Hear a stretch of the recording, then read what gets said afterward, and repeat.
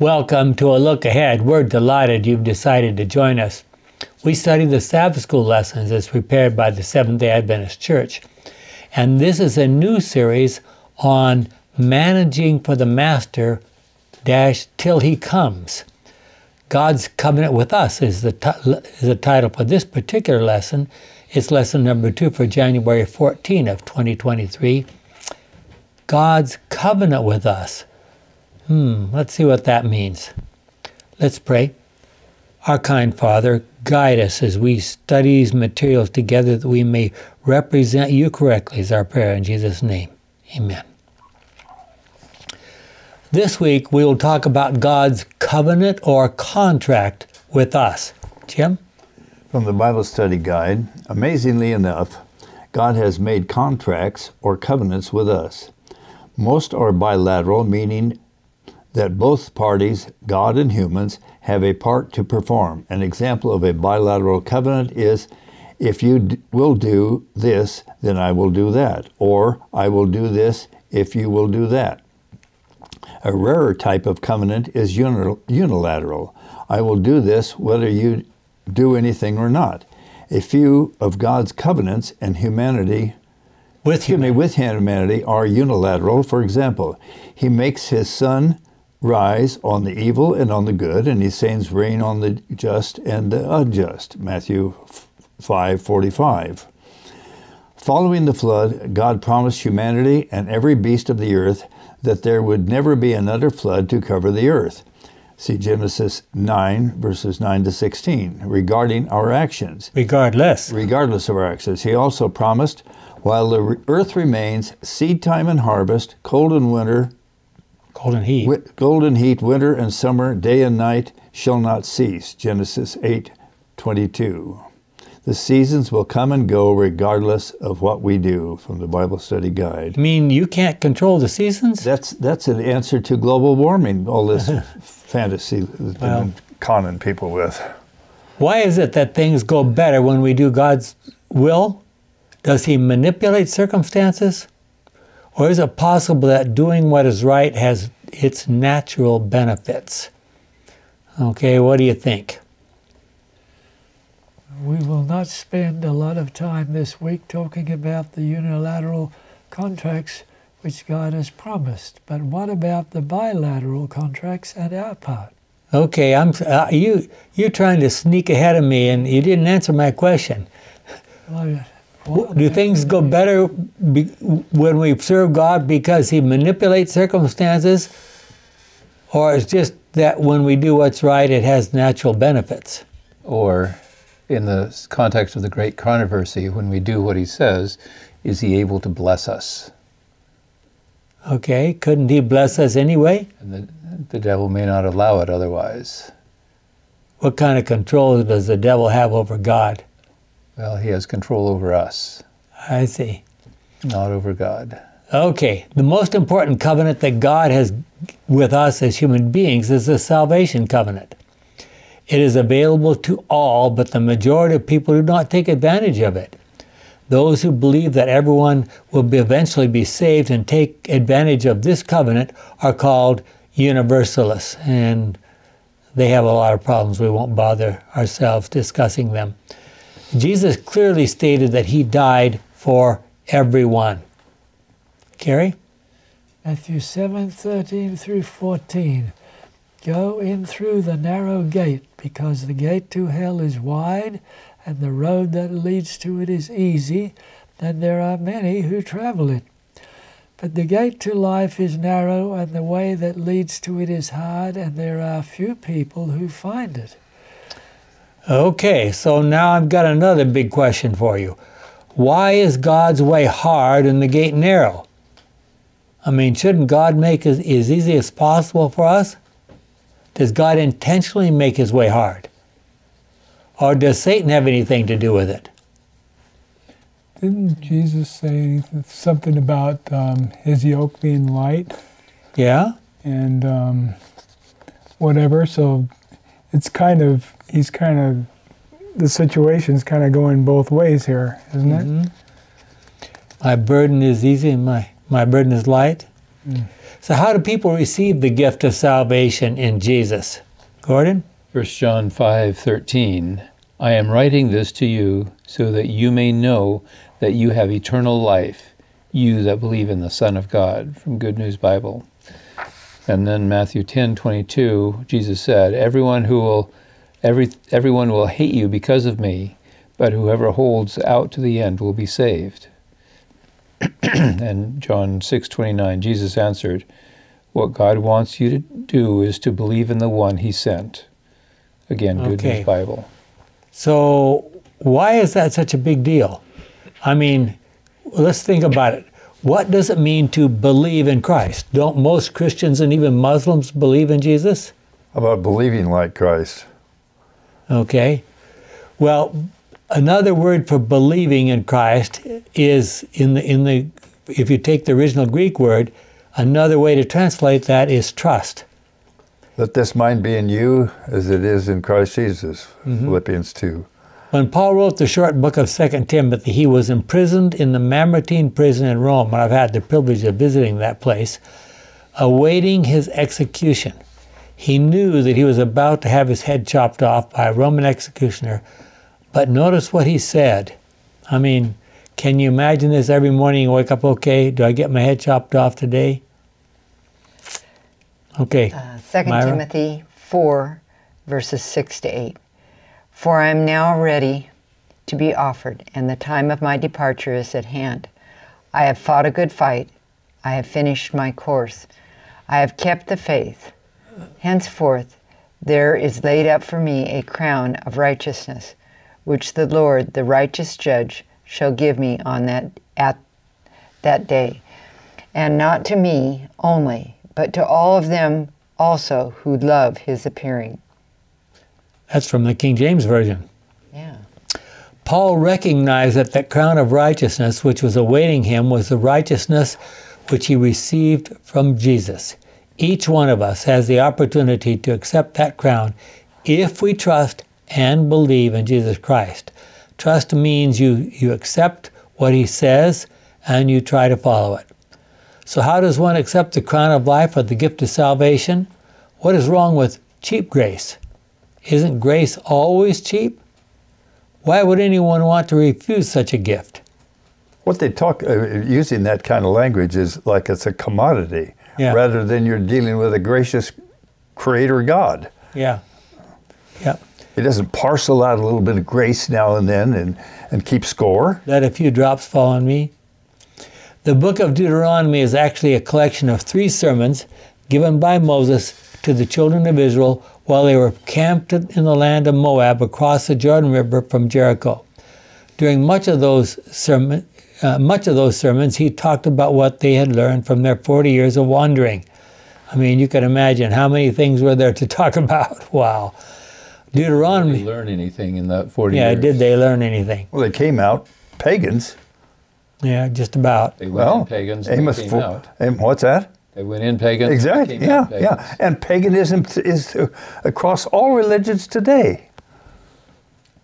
Deuteronomy is often called the book of remembrance, but Moses ended with some very straightforward comments. Deuteronomy 28, 1 through 14.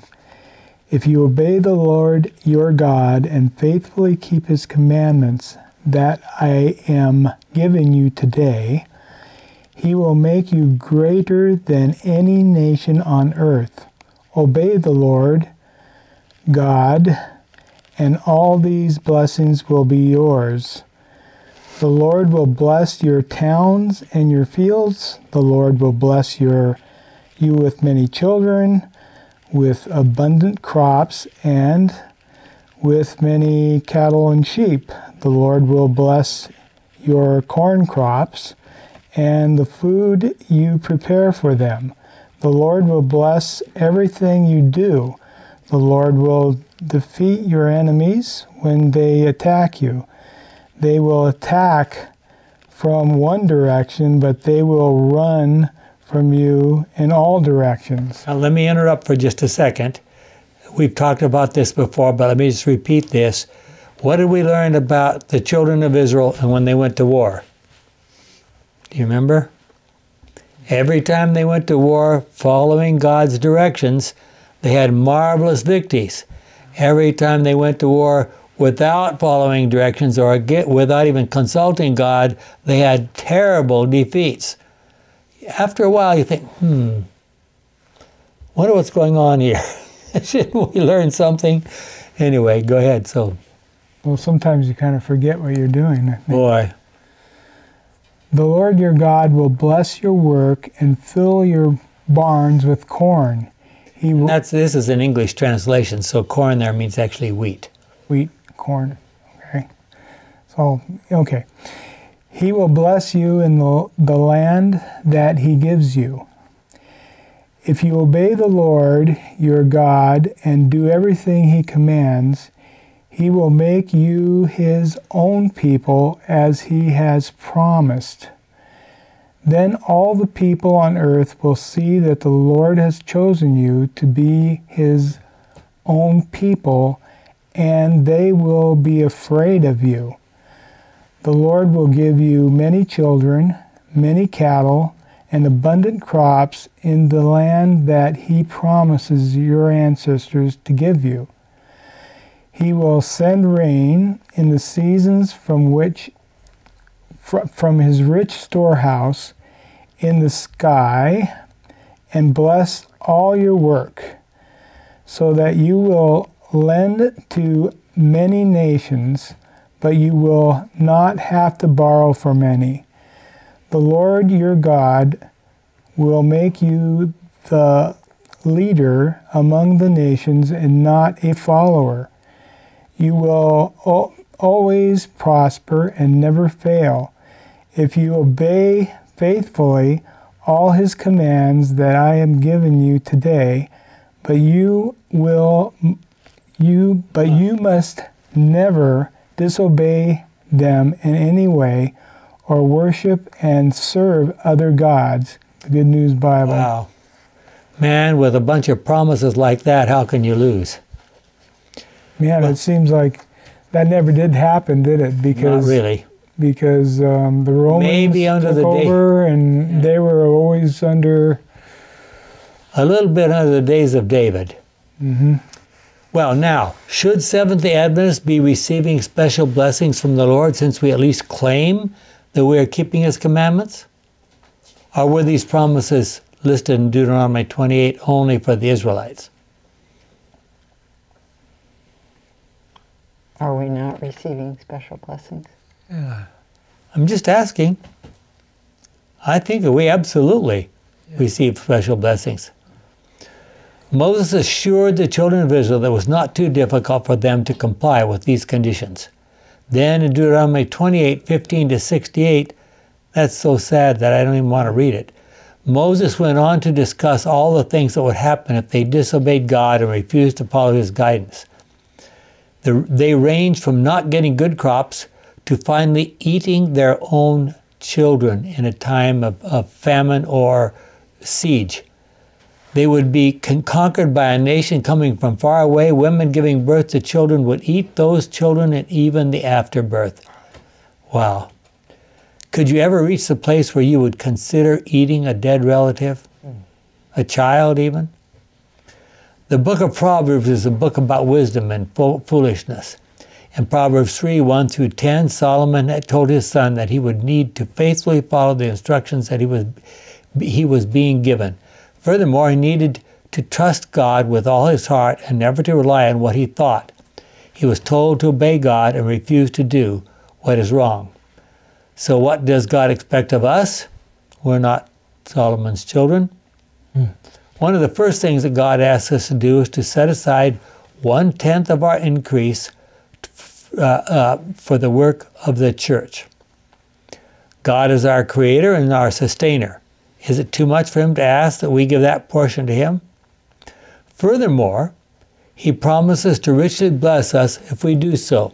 He suggests that the 9/10 will end up purchasing for us more than the 10/10 or 100% would have without paying the tithes. And some of us have had that experience a few times, obviously. Not always every time, but a few times obviously. kind of interesting, the cause and effect of this stuff. Yeah. You know, the crops and everything. You know, what do I have to do with lying or cheating or doing something like that affects the crops? Yeah, what's the relationship? What's the relationship? Scientifically, you can't really make that connection. Yeah. But well, we can't in our minds. God has a way. True. What does it mean to say that we are to give the Lord the first fruits? From the writings of Ellen White. Not only does the Lord claim the tithe as his own, but he tells us how it should be reserved for him. He says, honor the Lord with thy substance and with the first fruits of thine increase. What are the first fruits? The first portion. Yeah. This does not teach that we are to spend our means on ourselves and bring to the Lord the remnant, even though it should be otherwise an honest tithe. Let God's portion be first set apart. And this is interesting because in Pentecost in the land of Palestine was just as the first barley harvest was being reaped. And so it was appropriate to say the first fruits and whatever, and that was a good thing to happen there at the Pentecost. The directions given by the Holy Spirit through the Apostle Paul in regard to gifts presents a principle that applies also to tithing. Quote, on the first day of the week, let every one of you lay by him in store as God hath prospered him. Parents and children are here included. That's from Ellen White, the Review and Herald, November 10 of 1896, and other places. We are not to spend our money on all the things we think we need and then give God the remnant. We are to give God the first portion. So is it possible that some of us today are losing God's blessing because we're not setting aside the tithe as the first fruits? Does this mean that we should return our tithes before we use any of our income for other purposes? Would that be true even during times of financial stress? Even in recessions? What about even in the 7 last plagues? It is very clear in the history of the Israelites that when they followed God's directions and paid a faithful tithe, they did very well. But when they turned away from God, disobeyed his commands to stop paying a faithful tithe, then they fell in hard times. And if you want to see that repeated again and again and again, read Judges chapters 2 and 3. Or just read the whole Old Testament. Read the whole Old Testament. Well, clear at the end of the Old Testament history, we are told, Malachi 3, Jim? Verses 7 to 11, you, like your ancestors before you, have turned away from my laws and have not kept them. Turn back to me, and I will turn to you. But you ask, what must we do to turn back to you? I ask you, is it right for a person to cheat God? Of course not. Yet you are cheating me now. How, you ask? In the matter of tithes and offerings. A curse is on all of you because the whole nation is cheating me. Bring the full amount of the tithes to the temple so that there will be plenty of food there. Put me to the test, and you will see that I will open the doors of heaven and pour out on you in abundance all kinds of good things. I will not let insects destroy your crops, and your grapevines will be loaded with grapes. Very good. And we wonder about this insect thing. We don't worry about it too much in this country. I can tell you that there are locusts, like very large grasshoppers. I mean, I'm talking 4 to 5 inches long, huge grasshoppers that go through that area of the world.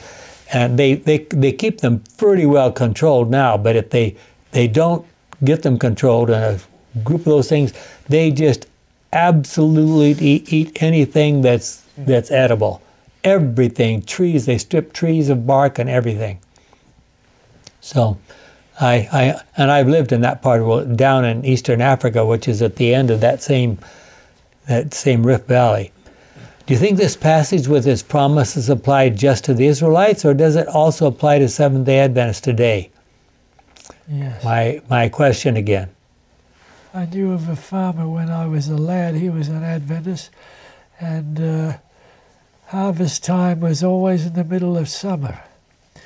And there was one occasion when the non-Adventists lost all their crop, and this one man, the fire went up to the fence line, and that was it.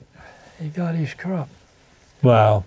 It happens with Adventists, all right. That's happened a number of times, Yeah. not just on that occasion. Are there times when the fields and the houses and the automobiles and the families aren't protected? Yes, there are. There are lots of times. Could God really pour out so large a blessing on us that we would not have enough room to receive it? What would that mean? And there's a story I read when I was a child, and that was a long time ago, a young child. It was in one of the Adventist stories about a man. This was in a story from the time of the Great Depression. And he had $1 left. And he didn't know what he was going to do. He did nothing to support his family. He had $1 left. And he knew about the paying of tithe. And so he decided to go to a store. He changed his dollar, and he went and he took one dime to the church. He paid his 10% tithe. So now we'll see what the Lord will do. And he had been applying, and of course many people were doing this in the Depression. He had been applying here, there, all over the place to try to get a job of some kind. He had no work or whatever. The next day he got 3 job offers. So there's one clear example where too much, can't even do it all. Okay, who's next? Carrie, I think. Right. He who gave his only begotten Son to die for you has made a covenant with you. He gives you his blessings, and in return he requires you to bring your tithes and offerings. No one will ever dare to say that there was no way in which he could understand in regard to this matter. God's plan regarding tithes and offerings is definitely stated in the 3rd chapter of Malachi. God calls upon his human agents to be true to the contract he has made with them. That was Ellen White in 1901. Near the final days of the nation of Judah, during the times of Hezekiah, this is the southern nation. Remember, Israel was divided into two. The northern kingdom was called Israel, and the southern kingdom was called Judah. Hezekiah was one of the last good kings. He initiated a true revival and encouraged people to pay a faithful tithe and worship God correctly. And this is what happened. Gordon? 2 Chronicles 31:5. As soon as the order was given, the people of Israel brought gifts of their finest corn, wine, olive oil, honey, and other farm produce, and they also brought the tithes of everything they had.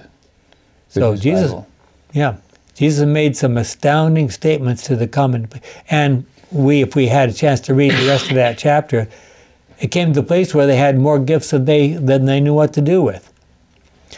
Jesus made some astounding statements to the common people in Galilee. Myra? Yeah, Matthew 6:25-33.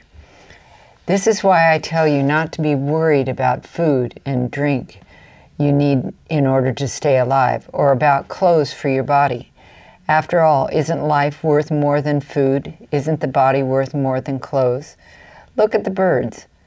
They don't sow seeds, gather harvest, and put in barns, yet their Father in heaven takes care of them. Let me interrupt for just a second. Actually, in some parts of the world, the birds do sow seeds. Right. Yeah. They eat seeds, and when their droppings go here and there, that plants a new Yeah, we've had seeds, pomegranate trees come up from bird droppings. birds. Yeah. Sure Okay. it wasn't the squirrels, huh? Could have been Sure, it's too. the birds. Probably been birds, though. Okay, 26. 26. Well, you just read that. Okay. Okay, 27. Can any of you live a bit longer by worrying about it? Maybe a little shorter. Yeah. And why worry about clothes? Look at all the wildflowers that grow. They do not work or make clothes for themselves. But I tell you that not even King Solomon, with all his wealth, had clothes as beautiful as one of these flowers. It is God who clothes the wild grass, the grass that is here today and gone tomorrow, burn up in an oven. Won't he be all the more sure to clothe you? How little faith you have. So don't start worrying, where will my food come from, or my drink, or my clothes? These are things the pagans are always concerned about. Your Father in heaven knows that you need all these things. Instead, be concerned above everything else with the kingdom of God and with what he requires of you, and he will provide you with all these other things. Makes it sound easy. Yes. That was something I was commenting about. How do we concern ourselves above everything else with the kingdom of God? Well, think about what the disciples did after Jesus was gone. Could people do that kind of stuff in our day? I was talking to a student recently that was staying with us, and he said, back in college, for a short time, I had a roommate who thought if he prayed to do well on the test, he would. So he was out doing other things all day until 9 or 10 o'clock at night. Then he would come back to the room and study for a few minutes before he fell asleep. He didn't do very well. Really? Amazing. Even in the Old Testament, Isaiah 26, verse 3 tells us the same thing. Isaiah 26:3. You, Lord, give perfect peace to those who keep their purpose firm and put their trust in you. Good News Bible. Okay, even in the times of the Old Testament, God promised, 2 Chronicles 7:14, if they pray to me and repent, and turn away from the evil they have been doing, then I will hear them in heaven, forgive their sins, and make their land prosperous again, from the Good News Bible. Going on with it from Ellen White, whenever God's people in any period of the world have cheerfully and willingly carried out his plan in systematic benevolence, giving God a faithful tithe, and in gifts and offerings, they have realized the standing promise that prosperity should attend all their labors just in proportion as they obeyed his requirements. When they acknowledged the claims of God and complied with his requirements, honoring him with their substance, their barns were filled with plenty. But when they robbed God in tithes and in offerings, they were made to realize that they were not only robbing him, but themselves. For he limited his blessings to them just in proportion as they limited their offerings to him. Testimonies for the Church, Volume 3. Doesn't that sound kind of like God is being, let's see, did he give his tithe? He didn't. Okay, cut him back. Do you ever have that worry when you were younger that if you don't pay your tithe, you may not work out so well? No, I mean the way your parents talk. Yeah, I've had that idea. Is there some understanding or agreement, and this is your question sort of you asked earlier, Gary, is there some understanding or agreement in the great controversy that says that God cannot bless us unless we pay our tithes? Or is God just saying that we have not done our side of the contract, so he cannot do his? Is that what happens? I don't think so. He's pretty gracious, actually. Is there a reason to have a contract if you don't plan to abide by it? It's usually for our benefit, because we true. need to trust. Can we trust this God or not? And he comes down and actually gives us a contract so that it'll help us trust him. Some might get the impression that paying a faithful tithe is a part of the working our way to heaven. Is tithing a part of a works religion? Nobody's going to explain that one to me.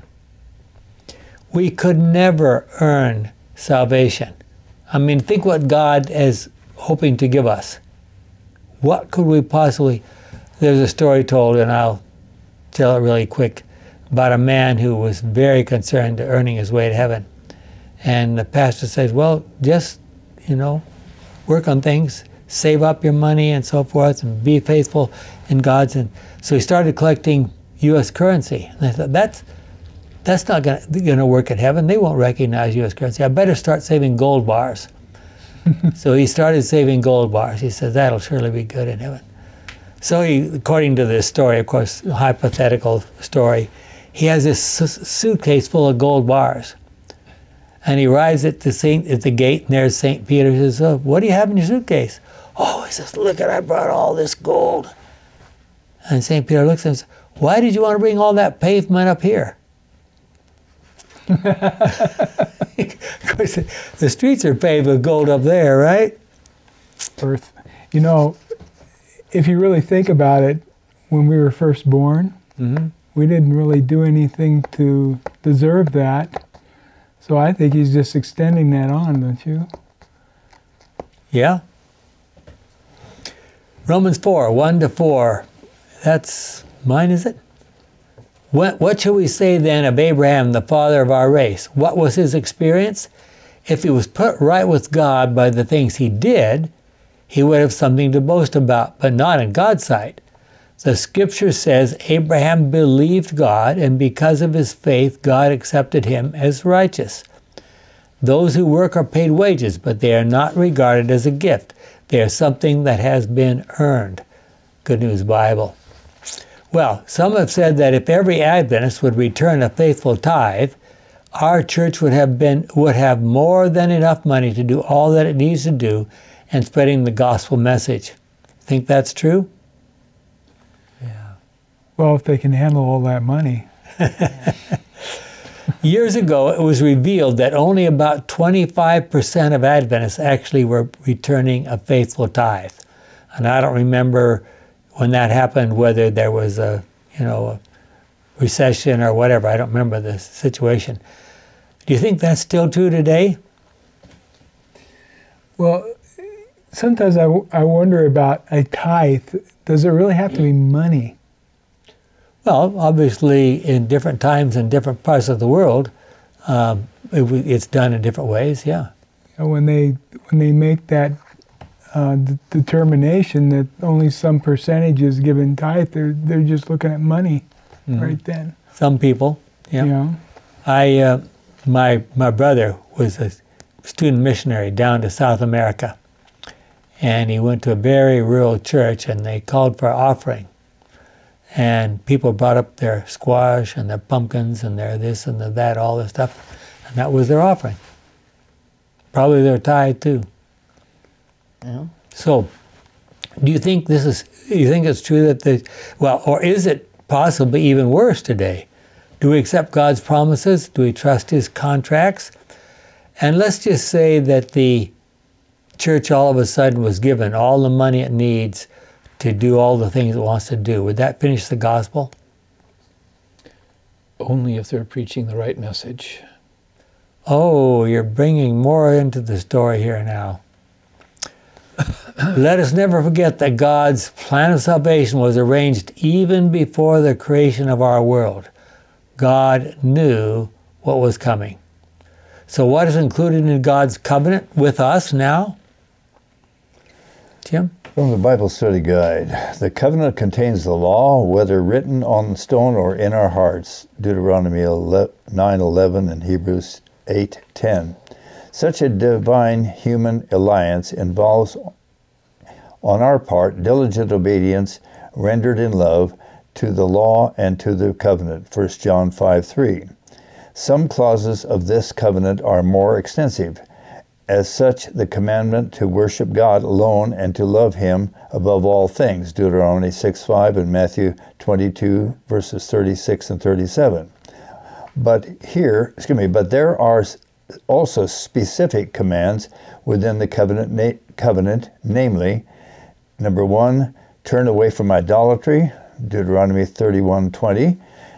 Number 2, keep the Sabbath, Isaiah 56:6. And number 3, to observe certain food laws, Leviticus 11, Isaiah 65, 1-5, Isaiah 66, 15-18, from the Bible Study Guide for, I guess, for the 26th. Page 26. Page 26. The teachers. Do we earn some merit in God's sight by keeping His commandments? You know, there are Christian churches who believe that salvation is based on merits, and merits are demerits. If you have more sins than good deeds, then you're going to be lost. If you have more good deeds than sins, you're going to be saved. And under certain circumstances, you can pray that some of the saints who have been already sanctified according to the church have extra merits. They can give you some of theirs, they can spare some of theirs. And in some churches, some of those merits, quote unquote, can be in the form of cash. Yes. Or commodities. Yes, very much so. Credit card number. That too. Or is keeping God's commandments just the right thing to do? If God knew in advance, here's a question for you. If God knew in advance that the children of Israel would turn away from Him in so many ways and so often, why did He choose to work with them? Were they the best people He could find? They certainly weren't the biggest nation. Or were they chosen because they would demonstrate all the good and all the bad practices that God needed to teach us about? Maybe the other nations would only teach a couple of the good things and mostly the bad. Maybe they were the best that He had. Yeah.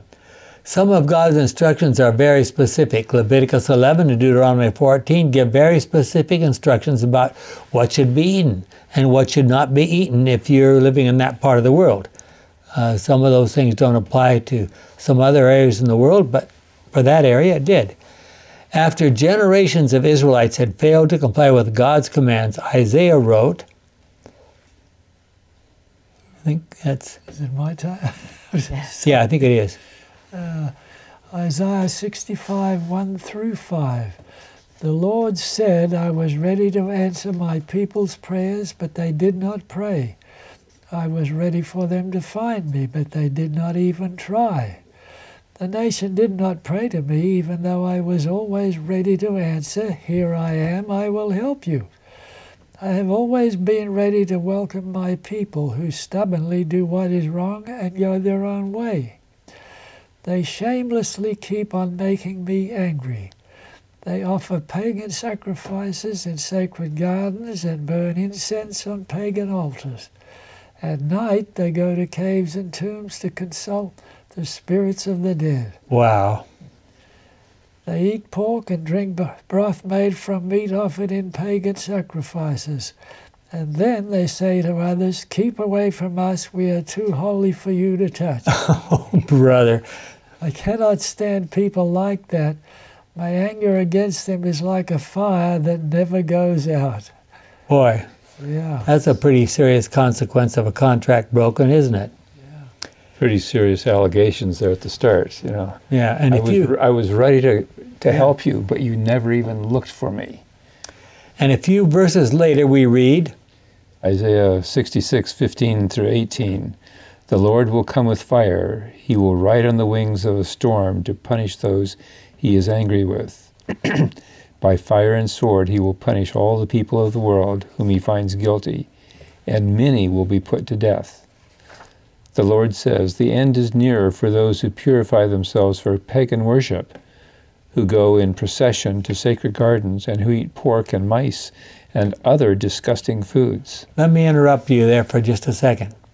Do you think that the children of Israel living in those days were going to the temple and pretending to worship God at the temple and also doing all these other pagan things during the week? The Bible strongly suggests that they did. Wow. I mean, One of their examples of maybe being examples for others to see how far you can go down. Yeah. I wonder what was attracting them to do that. God's ways are so good, and yet they, on their spare time, to do the other things. Well, one of the things that that's pretty obvious in a number of places, these were fertility cult worship services. So it was a fleshy thing. Yeah. That was part of it anyway. Verse 18. Yeah. I know their thoughts and their deeds. I am coming to gather the people of all nations. When they come together, they will see what my power can do and will know that I am the one who punishes them. Good News Bible. Wow. Is that good news that he punishes them? Wow. It sounds like they need it, but... Yeah, but... Does it sound like God is actively punishing those who do not do what he asks? When we refuse to follow God's advice in paying tithes, are we violating a contract? Do we thus separate ourselves from the Lord? Bible Study Guide, let's see, this is page 26. God's faithfulness to his covenant is unshakable, Deuteronomy 4:31. But we haven't always answered him with faithfulness in return, Jeremiah 11:10. The one who provides riches also offers grace for obedience, making certain both our calling and election for Christ's kingdom, 2 Peter 1:10 and 11. Okay, so that passage there suggests that God is saying he provides for all the necessities, making it possible for you to do what he requires, right? Let us try to be very clear about some of the terms that God used in the Bible in reference to us and our relationship to him. Gary? This is from the Bible Study Guide. The word covenant in Hebrew means berith. The Hebrew word is berith. Berith. Appears approximately 285 times in the Old Testament. The New Testament, the Greek word for covenant is diatheke. Diatheke? Diatheke, okay. Yeah. Glad I don't have to speak that, but that's okay. It's Greek. This word, yeah, it's Greek to me. This word used in connection with the covenant between God and his people. See TK. Yeah, the Encyclopedia Biblical. Go ahead. Okay. In modern times, in modern terms, the word corresponds to a contract, but also uses for an alliance, pact, or testament. So those are other names for similar things. There's some kind of an agreement, okay? Agreement, yeah. A covenant is not necessarily a law, despite being legally binding on the parties within the terms of the contract. Consequently, a law may sometimes be deemed a contract, given that it is a covenant based on the law. However, law and covenant are conceptually different. Okay, so now let's think about that for a moment. Laws are usually done by organized entities, Congress or something else like this, and they apply to everybody, and often the people underneath don't have any control over that. There they are. Contracts mean, okay, you agreement, and we could say right here in this room, okay, you and I, let's make a contract, we'll do this and this and this. And it may be a legal contract. Jim could work up a legal contract for us. He has some legal expertise. And it would be, we would need to do it to follow the law. But that's different than something that comes down from a higher organization. What would the law of gravity, we call that a law because that's the way things work. Yeah. And we could, by extension, we could say what we call the Ten Commandments, you could call that a law. Mm-hmm. because it is a description of the way things work. Right. It's a prescription. All of this other stuff are statutes, rules, regulations, and so which really don't have the statures of law. That's Right. another way of saying things. Whether Yeah. you agree with it or not, that's That's really correct. Okay. There are proscribed laws. Governments can say, well, you have to pay your taxes or whatever. There are proscribed laws like that. But the Ten Commandments wasn't done that way. No, there are other laws, like you just said, that describe the way things work. Well, if you look at the laws of physics, there's no choice there. No. I mean, they follow it no matter what. But when you put laws on people, there's a choice there, and it's a little different. How So fast- it's really, to call it a law is a misdefining or a misapplication of the term. But to describe the way things work, like I said earlier, but it says, obey all my commands. No, he says, listen to my prescription. Now, you have a prescription. You can do like I did years ago, 6 or 7 years ago. The doctor gave me a prescription, I think it might have been you, for high blood pressure medication. I took it home, put it on the kitchen counter, and 9 months later I had a widowmaker. So I made a choice. There were consequences to the making of that choice. If salvation is by grace and is a free gift, does that mean that we do not really need to meet the obligations of our covenant with God? That, of course, would be crazy. I mean, God is offering to work with us. He's saying, please be partners with me. He's a teacher. Yeah. A parent has a duty to teach his kids. Well, we are saved by faith. It is also true that faith works. So how do we develop this kind of excellent relationship with God that will lead to salvation?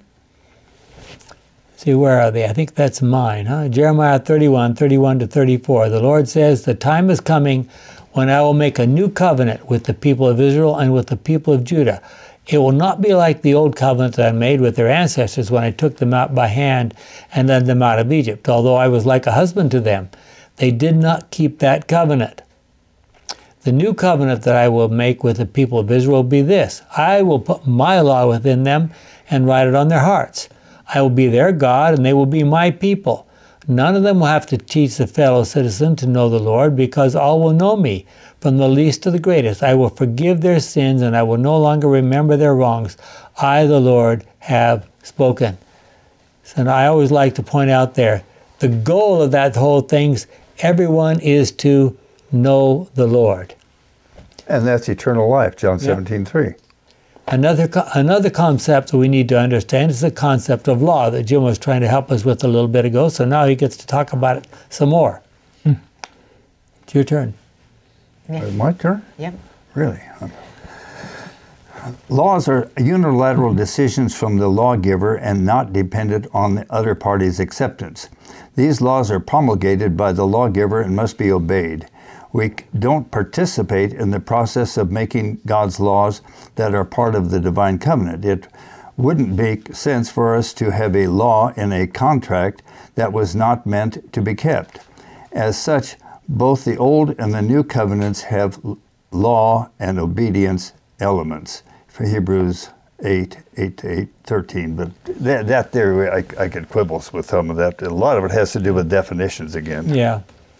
Some of God's dealings with us are straight promises. God promises to do certain things even if we do nothing. Carrie, can you talk to us about that? Similar to a decree, a promise is unilateral. God alone may make a promise. Trust in the promise depends on the credibility and ability of the one who promises. God promised and will deliver because he doesn't lie and never fails. God's promise of salvation by grace through faith to those who accept his covenants is an assurance for the redeemed. That's from Hebrews 6:13 to 20, 1 John 2:25. Okay. So now, the type of agreement that we have been talking about mostly today is a covenant, and let's talk about that. In the Teacher's Bible Study Guide, a covenant needs at least two people, that is, bilateral agreement, to be binding. So, what would you have a covenant with one person? What's the point? That's a promise. Okay. A covenant is different from a decree or promise in that there is no alliance or covenant without the contractual parties. In this regard, human beings decide whether they want to be a part of God's covenant or not. God invites us to enter his covenant by faith in Christ so that we may have eternal life. John 3:16. Okay, from our Bible study guide. Each individual has his responsibilities. That should be clear to Seventh-day Adventists. Remember the last verse in the famous three angels' messages? Revelation 14:12. This calls for the endurance on the part of God's people, those who obey God's commandments and are faithful to Jesus. Okay, so if we're going to say here that our agreement with God depends upon our keeping the commandments, we claim to be the ones who are telling the world about the three angels' messages, then we should be keeping the commandments, right? And we should be the examples, and therefore the people who receive the great blessings. Are we being faithful to Jesus and keeping God's commandments as we should? Gary? Several things about covenants. Covenants. Bible Study Guide. Achievable means that the covenant's terms can be fulfilled by both parties. It doesn't make sense to have the contract with rules that one of the parties is unable to observe. As such, honoring the terms of the covenant simply is doing what God requires by his grace, because grace brings forth good works.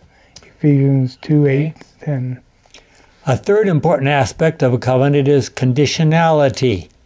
Conditionality means that the contract is valid only if there is a practical adherence.